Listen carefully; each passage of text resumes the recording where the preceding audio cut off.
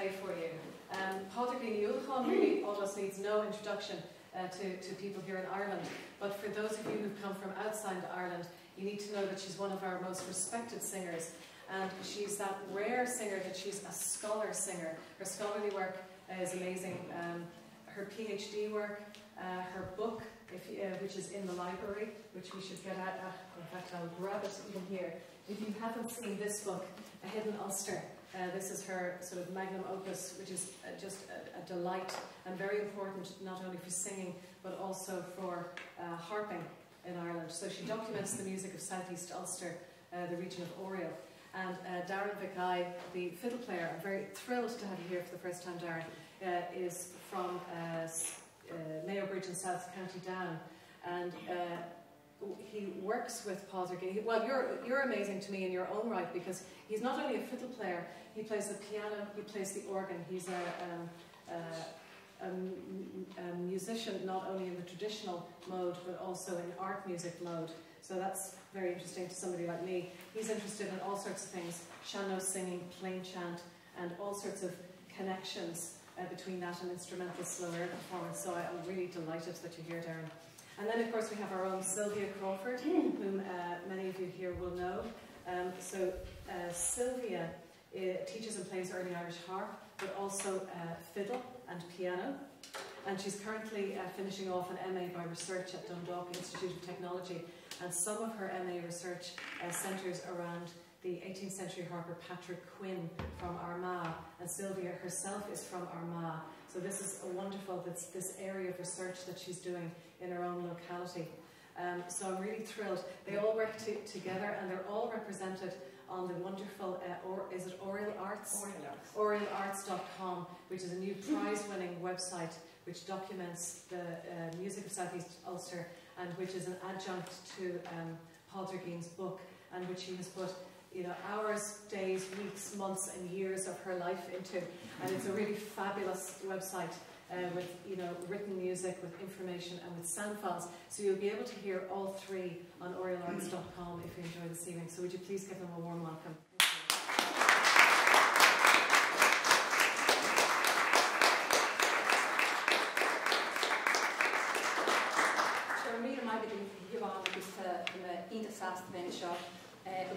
Darren agus Sylvia Reach agus Edward Mag Aoidh Kilkenny agus Gormina agus Choru. I'm delighted to be here, and I mean I could talk about Oriel music and song ad nauseam, at great length, but I must remember that this is a concert and it's not a lecture. So I'm going to try and keep the introductions and the information as concise as I can.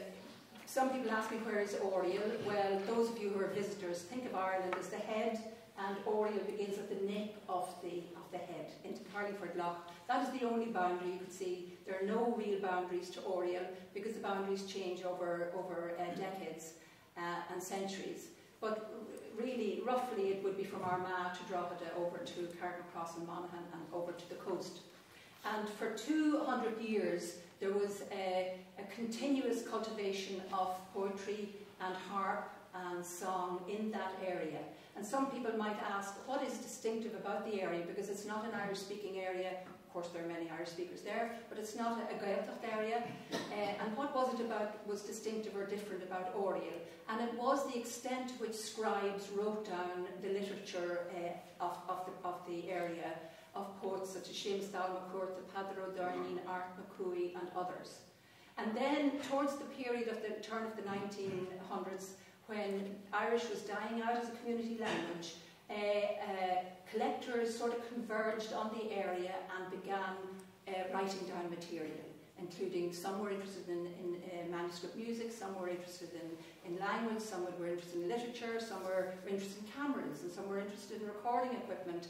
So they all came in, did their bit, and then the material got scattered. So basically my work is to bring it together, make sense of that material, and also to build up a repertoire and a canon of song from the area, because it was one of the areas richest in song. So that is it in a nutshell. So tonight you're going to hear some of the wealth of material. The harpers work with the poets work with the harpers. They sang at each other's funerals, they worked together, collaborated when there was a gentry, or like for example, Carolyn coming to visit Oriel, the poet Seamus McCurtha and Pádraigín Ní Uallacháin, the father of Patrick Linden, mentioned by Arthur O'Neill, worked to collaborate together to welcome Carolyn, and Pádraigín Ní Uallacháin composed a song for Bridget Cruz. So there was a lot of interaction between them. So I will give you little glimpses of that. But we're going to start with a piece of harp music that was collected by Bunting from Pádraigín Ní Uallacháin's son, and we will call him Patrick Linden because that's the name that features in the Bunting collection. It was collected from Patrick Linden, who was very poor. His father was a man of means, but seemingly when he died, a lot of his wealth, whatever happened, Patrick Linden, his son, was very poor. And this is the, when you go into orielarts.com, the opening piece of music on the landscape of Oriel is this piece played by Sylvia. It's called Seely Kelly, or Sheila Ní Kelly and Sally Kelly, various names that it was under. So, Seely Kelly.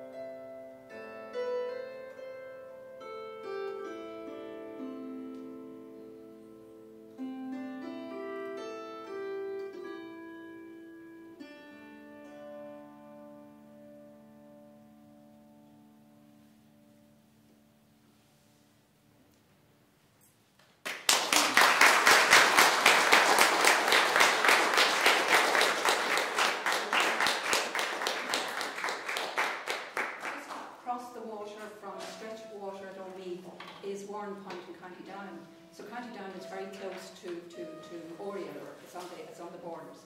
And this next piece was written down from a harper from County Down called James Duncan. And Bunting remarks that he didn't play the old Irish airs, but played new music. And it's an interesting remark, and I believe this next piece belongs to that category of what Bunting might have referred to as new music. It was songs written in the song form, sonata form, and with a certain metric system. And the key to interpreting songs in Irish, with or without accompaniment, lies in the metre of the song and the assonance and the rhyming pattern in the songs. So this song was printed by Bunting in the first piece in his 1809 collection. It's called The Charming Fair Ellie, no Ellie Gan Huan. Now, the air is played often by instrumentalists, but Donal O'Sullivan married it to a set of words, but in fact, the correct set of words were in another collection, which I remarried back to the air. And it was written by Seamus McCurdy from County Louth, and there's a reference that all of Courtney, which Seamus McCurdy's airs, were composed by Patrick Linden's father, Pádraigín Ní. So this is a collaboration between Ní and Seamus McCurdy. Ali Yalhune. There's also a reference to, in the song, the words to Ellie O'Carroll, which is not a person but a place, which includes parts of Ormond and Offaly. And the O'Carrolls came from, or the Carrolls were strong, they were chieftains in this area as well as up in County Louth. So, Duya Eile is Ellie O'Carroll.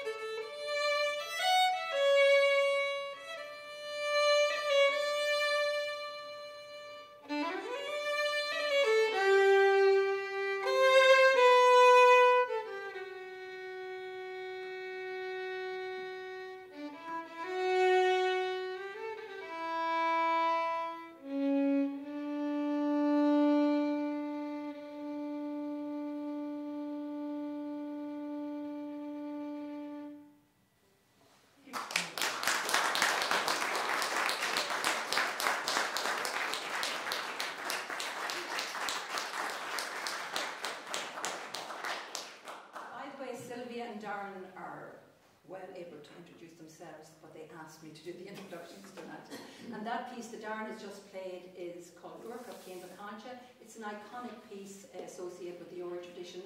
Though it was set to the poem by Pádraigín, who died in 1769, it was set around 1907 by a County Louth man, and he took the air from the tradition, but he made a very good marriage. By the way, the original, probably the original air, is also in the Bunting collection, which we intend to resurrect. Pádraigín was from Forkhill in County Armagh, and just around the corner in Dungooley, there was a man or a scribe who wrote down lots of manuscripts in Irish, wrote down in a very small book a collection of tunes, and now they're called the Pádraigín Mag Aoidh collection. They're actually reproduced. The only place they're reproduced is in the appendix of a Hidden Ulster. But I thought it was worth actually bringing them out so that people could see a collection of tunes. And there's about over 107 maybe tunes in it, and there's some of them very, very interesting. So these two pieces now that we're going to play is called The Sprig of Shillelagh, which was first published, I think, around 1740. It was also called Black Joke, I think, as a song. And the other piece was St. Patrick's Day, and that was played in Waterloo, from my quick research on Google, in 1815. But what's interesting about this is Patrick Quinn, from whom the first piece, Celia Kelly, that Sylvia played, came from Patrick Linden. But Patrick Quinn, one of the harpers of Oriel, also was a fiddle player, and he used to make his money at merrymakings and wakes. So he would have had a repertoire of tunes, and he was very pleased that he fixed the tune St. Patrick's Day to suit the harp. So these two tunes are The Sprig of Shillelagh and St. Patrick's Day from that collection.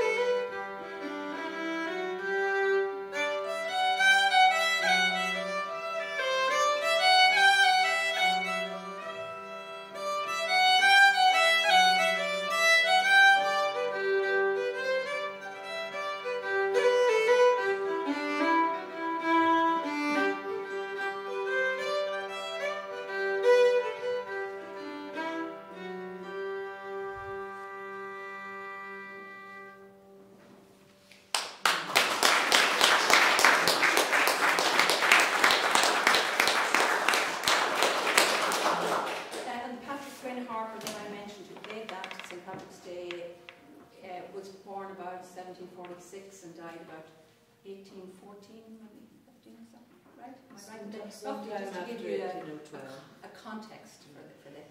And I should have mentioned that Patrick McGann's tunes were written down in 1817. And also what was written down 200 years or 120 years later was a repertoire of a piper in the area. The tunes, unfortunately, weren't written down, but the repertoire was written down, and it makes for very interesting reading as well. And those tunes were included in the piper's repertoire, so it shows the tunes surviving and the time they were written down to time later. We're going back to Bunting now and Loch Aber, collected from Patrick Quinn again. You'll hear the name Patrick Quinn a number of times this evening because Sylvia has a special interest in Patrick Quinn as he came from Portadown, or he was associated with Portadown. And he was taught by Patrick Linden, whom we heard about earlier, and so it's all interconnected, and Sylvia has a particular interest in restoring and renewing the music of Patrick Quinn. So the next piece is Loch Aber, also called the Lament of Limerick, and it was written down about 1800 by Bunting from Patrick.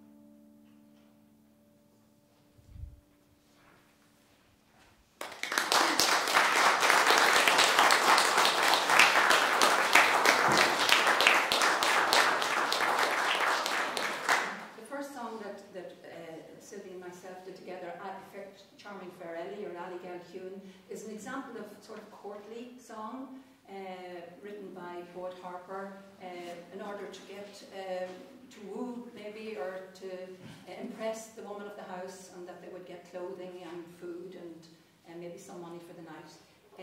But the next song now is an example of one of the songs of the people, and it's very, very different. I'm sure you'll notice the difference.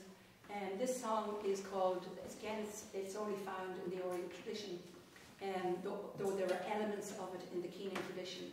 And it tells of a woman who had 12 children and they all died before her, something that would not have been unusual with childhood illnesses. And she loses her reason when she goes into the wake house of her youngest child. So it's not keening as such, but it's a lamentation in that tradition. I won't sing the full, it's a long song, I won't sing the full one here. But the translation of the first and the last verse is she's singing to her daughter Nellie. Fair Nellie, may God bless you. May the sun and the moon bless you. May the stars in the heavens bless you. Or the angels in the heaven bless you, as your mother, who loves a reason for you, blesses you. The sun and the moon are moving in shadows. Teardrops fall from the morning skies. The clouds will be in a cloak of sorrow, and I will cry until I see you again. That's the gist of it. I must write it down next.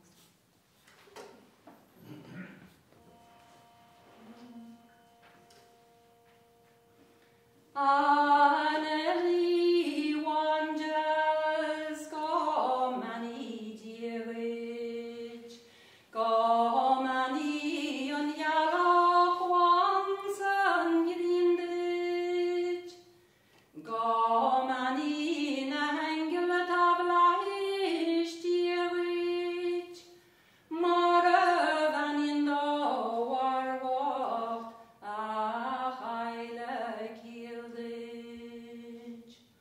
oh, dill me stilling me glanu, dan men in yel in yis len glanu, dan men in yel in a gorfui lakach, sanines mine ma vile krav. Or dill me stilling me glanu, dan men in yel in yis len glanu, dan men in yel in a gorfui lakach, sanines mine ma vile krav. Oh, Nellie wanders, go many dearage, go many on Uallacháin, sheer is a neardage, go many in a hangel at of life dearage, more than in the war walk,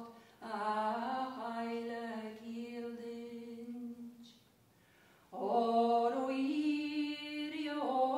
agus muskel Russian, sa wide na woman be tossal yofa, Jan he shile yas an conra hoiru, agus karimwid Nelly veg enye antoru. Tá ní rion san Uallacháin a trial faoi smúid, tá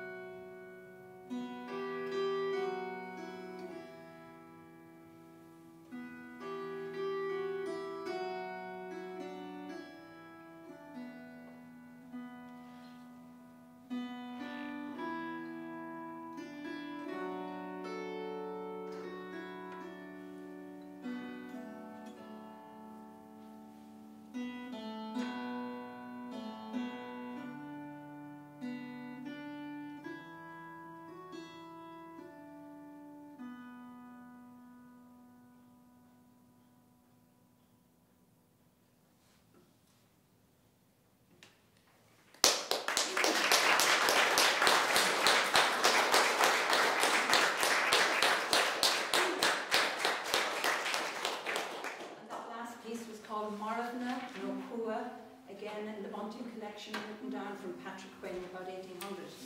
And there's interesting comments, not in Bunting, but in other sources, folklore sources, about what constituted a Maravna or a Cua or a Turv, and some of them are for extracting tears, and others didn't extract tears. They were called dry crying, pieces called dry crying.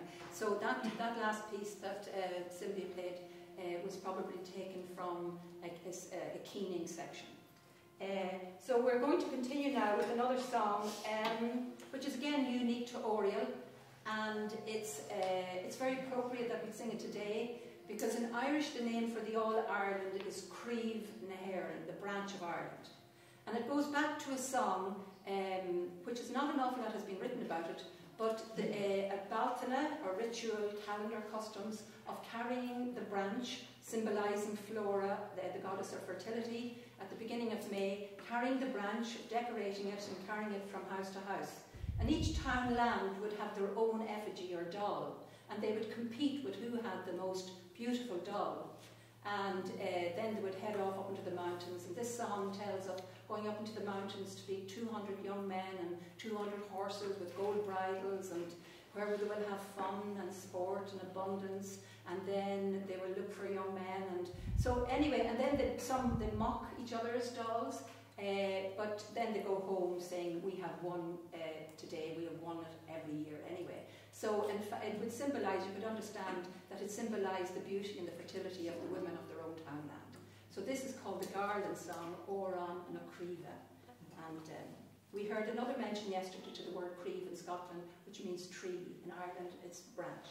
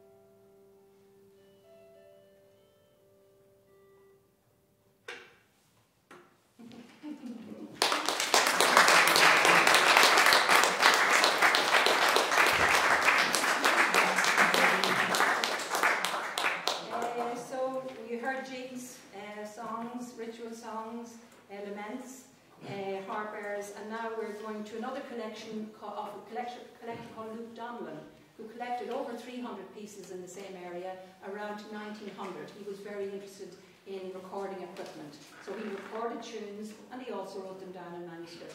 So Darren's going to play a hornpipe and a reel called Nelson's and Lord Kelly from that collection.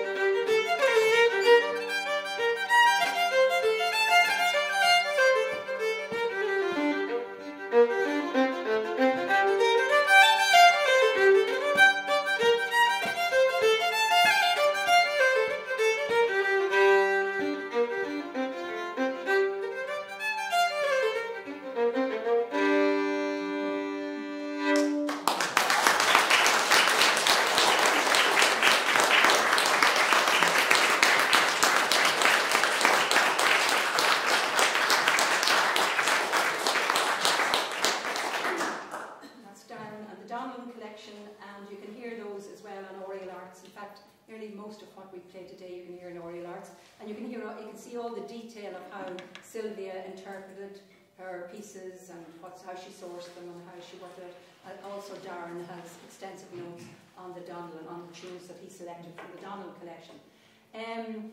About 25 years, actually not about, but exactly 25 years ago, I hate to admit, I recorded my first album. And I was down rehearsing earlier in the music room, and what did I see but the booklet of Stories Historians sitting in the music department here in the school. So I was delighted. Well worn, I might add, so the songs are being taught. There was about 36, but the very first one was called Umboera. And it was a song that it was a snippet of a song that I got from Pádraigín Ní Uallacháin, the sean-nos singer from Connemara. And there was no other version of that song in Ireland. Until a few weeks ago, we were rehearsing, and I said to Sylvia, what are you going to play? And she said, I'd like to play this lullaby, an Irish lullaby from the Bunting collection. So it was called Is Imbo Agus Éireann. And I said, oh lovely. So she started to play it, and when she finished I said, that feels like it should be the music of the words of the Umboera. It was also collected from the same song, which is a spinning song. It was collected from Pat Ward and Drogheda by Bunting around 1800. Yeah, we don't know if Pat Ward was a harper. I assume he was. So we're going to do this one. And if you'd like to join in on the second line of the refrain, anybody who knows it, because I taught it yesterday in class. A, is it?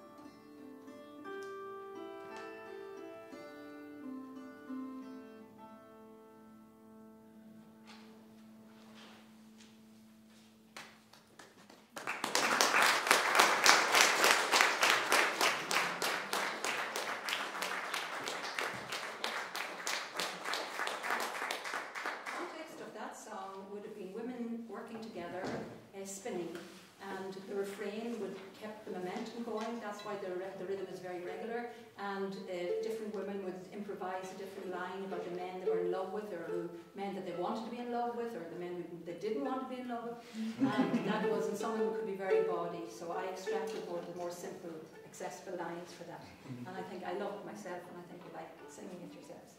So we're going to finish up now. We're going back to the collections of Donlan, 1900, McGahan, 1817 onwards.